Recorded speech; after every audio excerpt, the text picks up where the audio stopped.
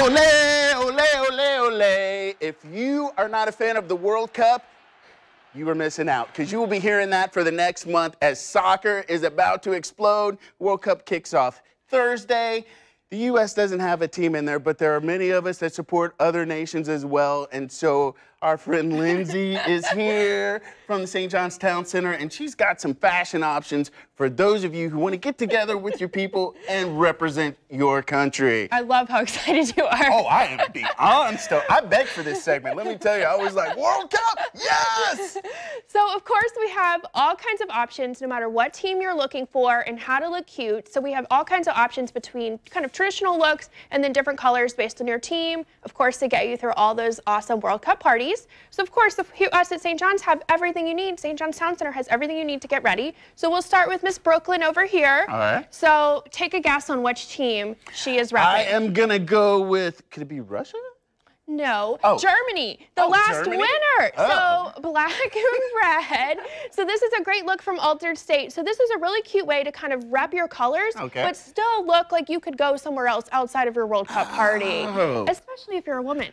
I mean, come on, Rance. So look at these awesome options. And then, of course, these shoes that she has on, $15 from Altered State at St. John's Town. Nice. Is that not a great sale? So these are really cute sandals that you can take through to everything. And of course, you can rep your colors. We have a great bag, red accessories, perfect for Germany. And then of course, a really cute pair of sunglasses. This is a great way to kind of rep your team colors. But you know, kind of you could go out to dinner afterwards and not say World Cup. Can I fill you in? There's some other countries like Portugal and Switzerland that have the red, but I like it. I like it.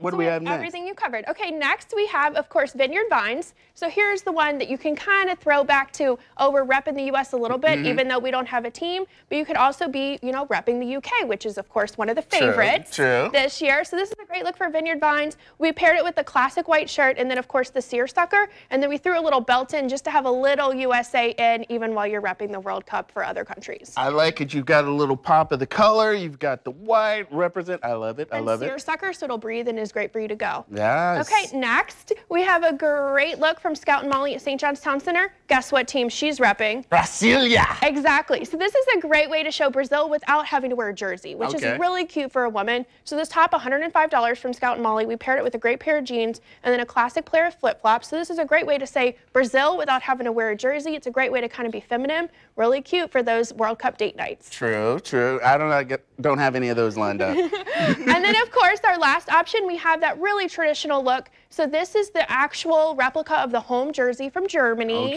Dick's Sporting Goods at St. John's Town. So you can get the jersey for under $100, which is a great actual throwback to the last round of World Cup.